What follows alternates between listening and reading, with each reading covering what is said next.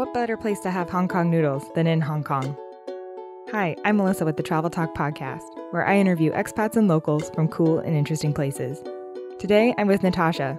She's from Hong Kong. She's half French, half Chinese, Hong Kong Chinese, that is.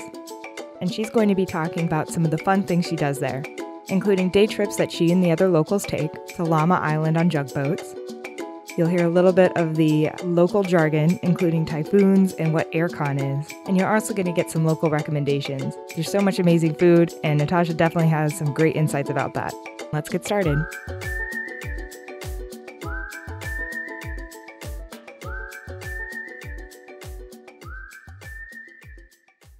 So I know you're from Hong Kong. How long was it for? What was your background? What'd you do there? Tell the audience a little bit more so we could just get a little bit more context. Absolutely. So I'm actually half French, half Chinese, Hong Kong Chinese.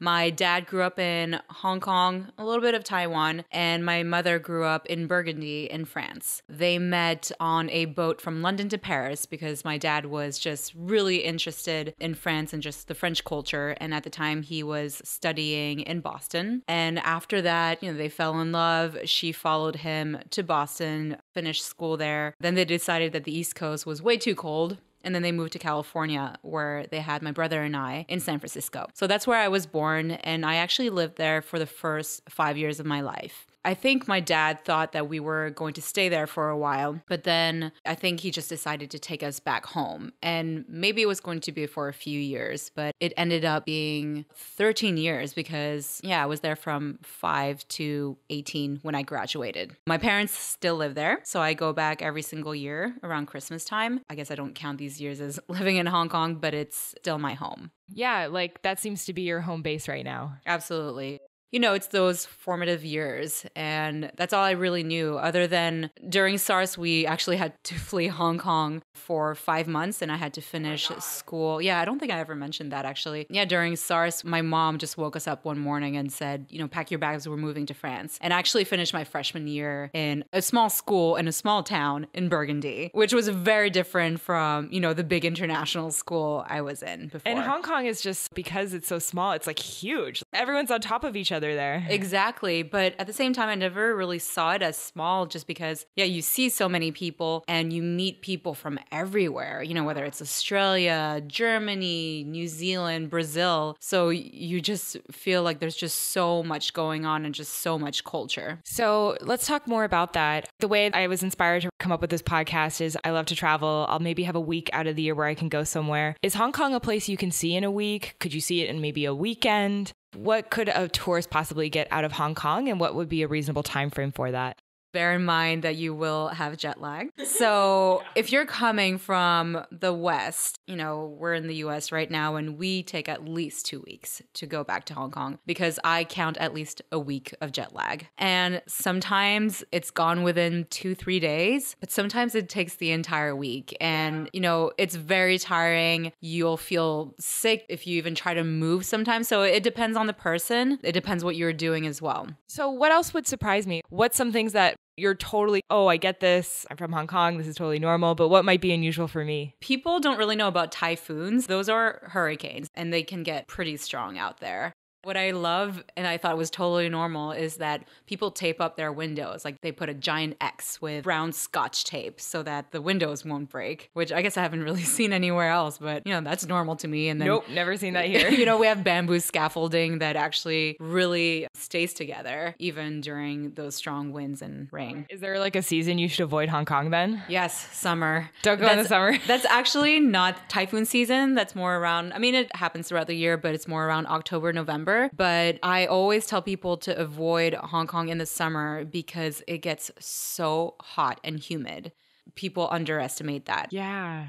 The good thing is that actually it might be a bad thing too because we have a lot of buildings, right? Especially if you go to the northern part, that's where, Central is. That's where all the big buildings are, all the big offices. And it's all air conditioned, which by the way, we call aircon, not AC. So I still say, turn the aircon on. They're just blasting the aircon. So you'll be cool inside, but actually you'll almost be cold inside because then when you go in between outside and inside, that's how you catch a cold because you're going from, somewhere that's absolutely freezing to somewhere that is hot and humid. We have tunnels that go from building to building, but they're elevated. They're glass. You can see the outside, but that's how people travel from building to building and staying cool at the same time because they do not want to go outside. Oh my God. But I tell people, try not to go during the summer because you're going to have to be outside at some point. You'll melt.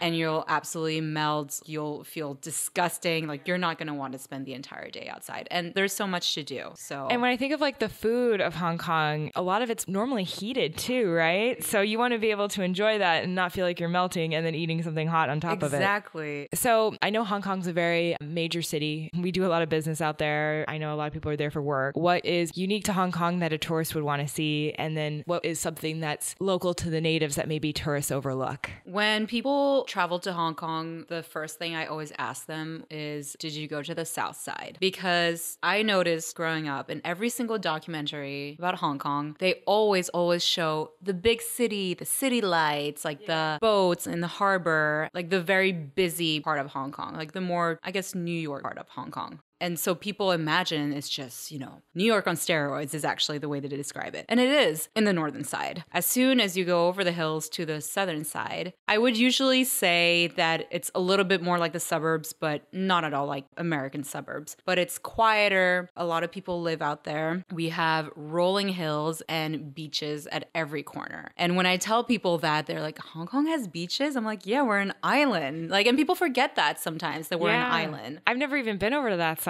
Exactly. And it's just totally different. It's a totally different vibe. Actually, I could maybe even compare it a little more the way in Los Angeles here we have like the east side and then the west side that's just a lot more chill. So the south side in Hong Kong is a lot more chill. And, we do have a beach where people go surfing, which, people don't think of that when they think of Hong Kong. There's cool monuments, cool architecture. It's unique. And I think people need to see both sides of Hong Kong, the busy part, but then the markets by the water, for example, and the hikes. We have amazing hikes in Hong Kong. I can't even count how many we have. And that's not even considering the neighboring islands that also have many hikes. And that's actually a thing Hong Kong locals typically do. For the boat, we call it a junk boat. So we go on junk trips and we'll just cross over to a neighboring island. They'll always have amazing seafood restaurants. Like Llama Island is really popular for that. And it's just the super local, big table, family style. They just throw the seafood plate in front of you and you just dig in and share. It's not fancy at all. It's like plastic bowls, but there's such a charm to it. Yeah, peeling your own shrimp. Exactly. Yeah.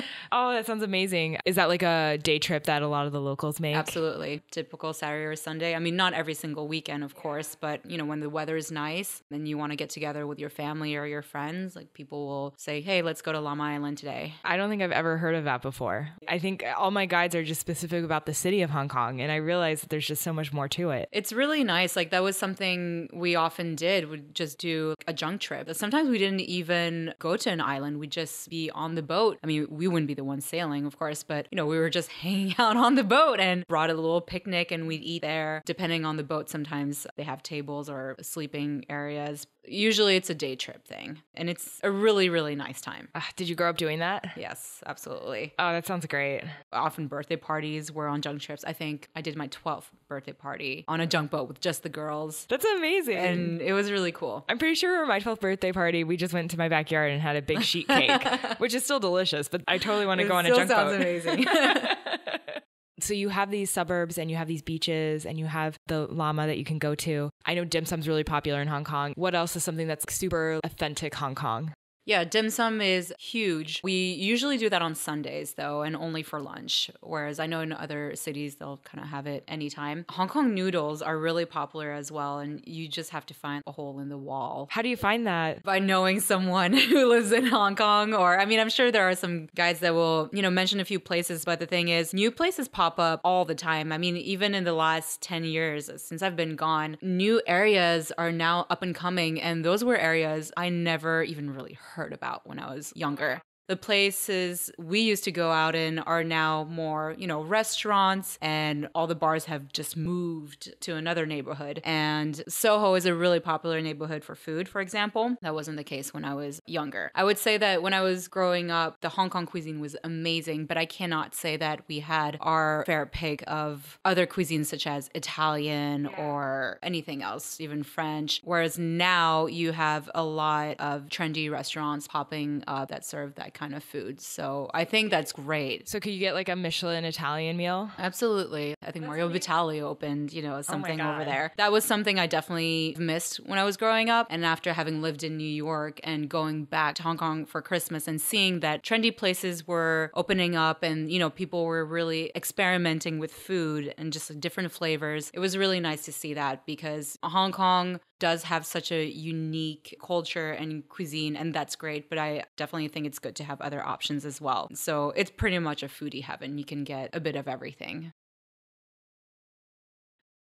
Like how much square feet would you say an apartment would be? I think I went in one last year and it was 400 or 500 square feet. So that must have been like a studio or something. Yeah, but except it was a 2-bedroom. That was a 2-bedroom? Yes. So I remember when I walked into one of those empty apartments, I was told it was a 2-bedroom. And I walk in and I can immediately tell that there's no way you can host anyone, really. Yeah. And that's not a big thing there. People after work, you can't have your friends over and host a good dinner unless you have a lot of money and have a big place. So you have these great restaurants instead. Exactly. It's the culture. It's a lot of drinking, going out and eating. But when I walked into that apartment, I saw the first room, which I was like, okay, so that's the walk-in closet. And then I went to the second room, which I was like, okay, that fits maybe a full bed.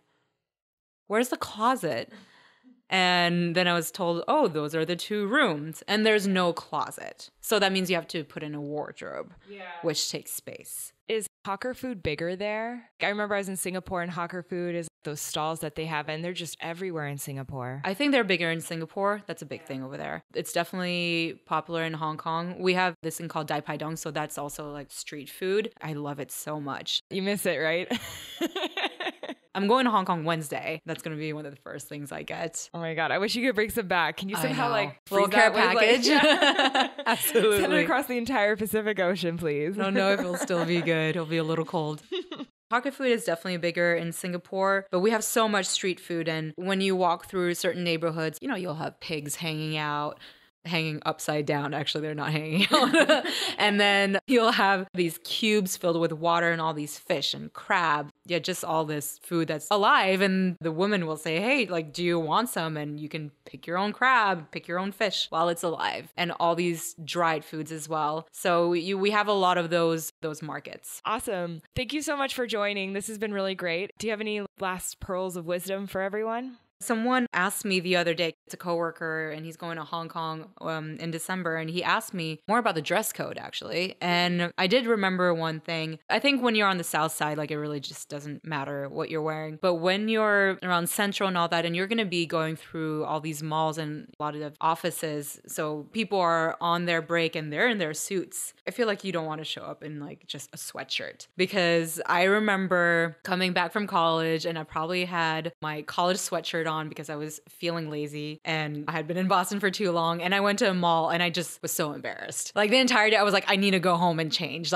Everyone was dressed up and I wasn't. And you want to fit in. You want to fit in. You want to blend in. So, when you go out to eat at night, guys put button down shirts. Girls still make sure they look nice and put together. So I would tell people to watch out for that. So have a bit of both. That's a really great tip. I did not know that. If you're in the business city, you gotta look the part. Yeah, exactly. You can't look like you got off your couch a little bit. Exactly. Don't show up in sweatpants. Oh no. And don't walk around Central in sweatpants, so please. Awesome. Well, thank you so much for joining us, Natasha. It was a pleasure. Thank you so much for having me.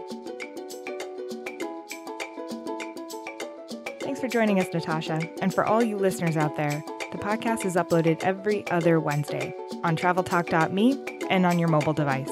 Please subscribe. Our next topic is going to be about the Philippines with Ted.